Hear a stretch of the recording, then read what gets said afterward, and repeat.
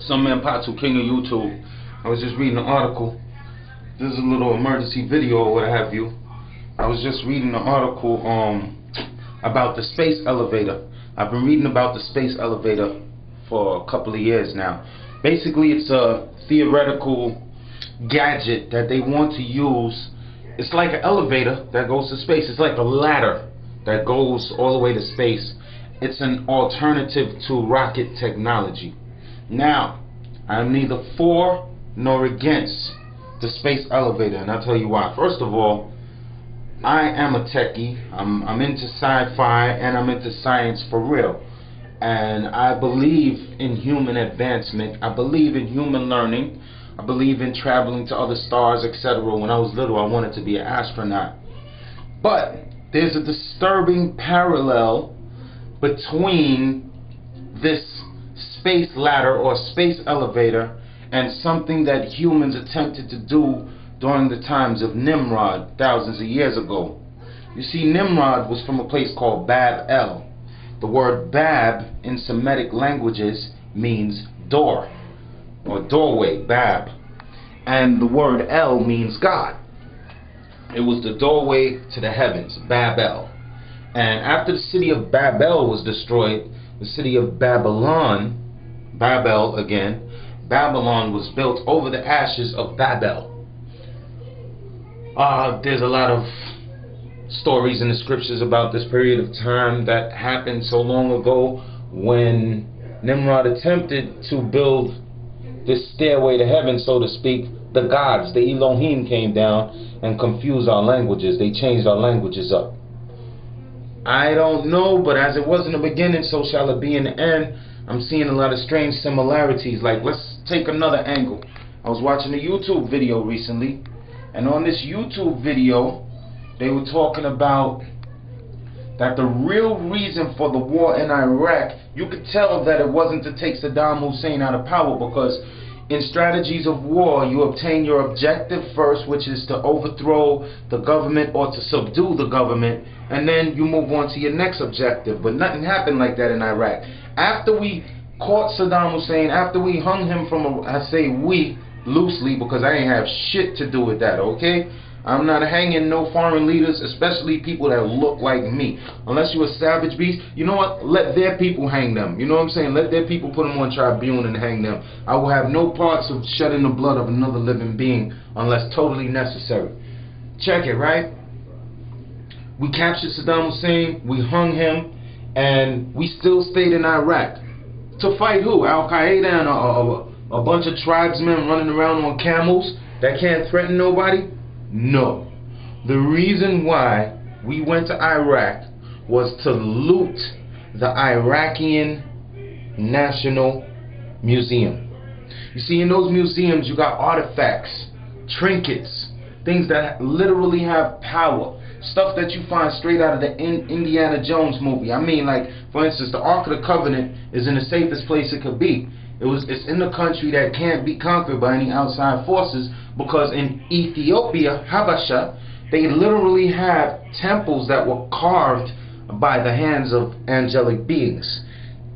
Stones that were cut by no man's hand. So Ethiopia is safe. Mussolini could not destroy the Ethiopians and Haile Selassie and them. So what he did was chemical warfare. That's why there was so much starvation in Ethiopia, because a common campaign that the imperialistic powers would do, if they can't conquer your part of Africa and take the wealth, they just poison the land so that the people are starved to death. And this is the pictures that we see of Africa in the Western Hemisphere. But back to the point. Iraq, the city of Baghdad, is roughly 15 miles from ancient Babylon, or Babel. In that land is a mysterious land. You have angels trapped under the desert sand there. This is old scriptures before the Bible, yo. There's literally angelic forces trapped in the desert in Iraq. There's angels, there's hidden scriptures, hidden tomes, there's knowledge, there's prophecies of this days and times, there's gadgets. Yo, in Iraq, if you go to Babylon and Sumeria and all of that, they got drawings on the wall that appear to be airplanes and Apache helicopters. They have ancient maps that could only have been taken from a vantage point high above the planet Earth. human society has been destroyed more than once, over and over again. We go through cycles, you know, asteroid showers, diseases, lava flows, whatever. There's always a cycle of destruction and a cycle of rejuvenation. That's why the word Bereshith, or in Genesis, the book of Genesis, is called the recreation, because it's not the first creation of man and of human society, but a recreation, just like Adam and Eve were commanded to repopulate the earth. Meaning do it again. I'm teaching a bunch of things that are a conglomeration of the things that I've learned over the years. Knowledge is for everybody. We're in the day and time where people are learning. I just wanted to drop on y'all that whatever you see going on in Iraq is a sham, that there's more to it than meets the eye. There's a lot of stuff going on there. They're looting ancient artifacts. They're getting a lot of powerful diadems from the deserts of Iraq, which was ancient Babylon, which was Mesopotamia, which was one of the birthplace of the human race. So there's an eerie similarity between the building, the ziggurat, the rocket ship, the sham, the shems, the skyway, the heavenly gate, the door to El, and this science project that scientists are doing today. Everything I teach can be verified. You can just look it up. I mean, just go to Google. Go to YouTube, type in all of these keywords. Door to heaven, space elevator. It's eerily similar. Like, we're bringing down something on ourselves that we don't understand or understand. But me, I look forward to these days and times, because I want to see the end of this system and the beginning of the system of the sun people. We are going into a new sun cycle, and you blacks and original beings, you're going to shine now. You know what I'm saying? I mean no disrespect to the white people, because you are the children of Obatala, and a lot of y'all are actually good people. So for the white people that's good, and you have a soul, and your pineal gland is working properly, you can roll with me too. But only if your pineal gland is vibrating.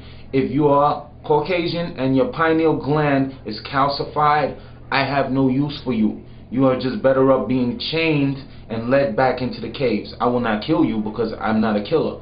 I'm not Hitler. It's ill. I eat meat, and Hitler was a vegetarian, and he killed like 6 million Khazars and stuff like that. You know what I'm saying? So it just goes to show you can't judge nobody. So long story short, this is a call to the children of God. Regardless of the skin color that you in, if you are a child of God, I'm calling you out of the four corners of the world. It's time for the great gathering. We have to get prepared for whatever it is coming. Some people believe it's the Messiah. Some people believe it's the Mahdi. Also, Daniel chapter 12 says that in the last days and times, the angel Michael is going to appear and stand up for his people. So I'm looking forward to all of this stuff. And I'm gathering up my people via YouTube, via Twitter. And let me tell y'all something, yo. I'm going to keep it clear and straight with y'all. I'm a human fleshly man. I fall down, but I get back up. I like the same things you like. You know what I'm saying? I don't have to go into particulars in the videos, but I like the same things you like, okay? And the only thing I don't do is break the laws of the country that I live in. That's it. But beside that, I like everything you like. You know what I'm saying? So don't get on here and judge me and be like, some man Patu is this or that. Yeah, I am this and that. I am. But there's a method to my madness. And I've been given the power of Psalms 45, which is the power of grace, of the tongue, and joy above that of my fellow beings. So peace out. I want to name this video Stairway to Heaven. And I will just greet y'all, Malongo Yaya. Greetings of the Mother Earth deity. Peace.